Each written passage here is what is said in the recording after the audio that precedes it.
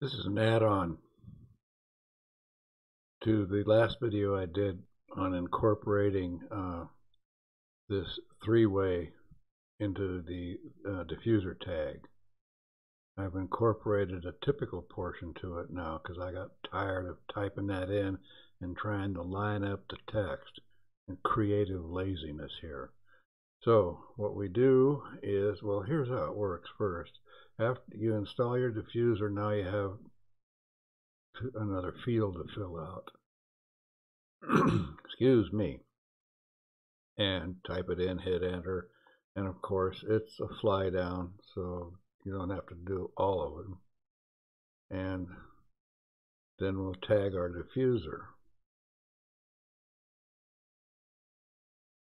Now for the diffusers that don't have anything, like this one, it doesn't show up.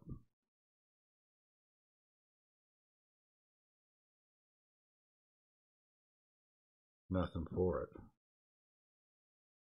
So we start in shared parameters, and we add a TYP uppercase. In our diffuser family, we add a lowercase using the family parameters and set it to instance. Then you load the shared parameter, I put it in other, and you set it to instance, and you make it equal to the lowercase typical.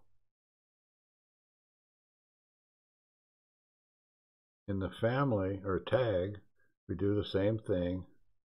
You load up the shared parameter, move it over here.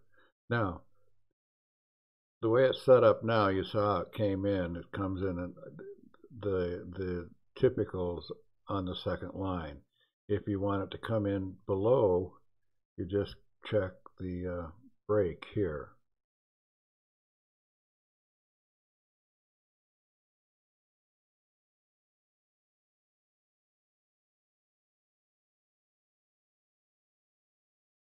And now it comes in below.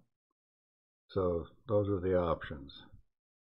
Anyway, speed up your workflow. Beats the hell out of typing it in and trying to line up the text.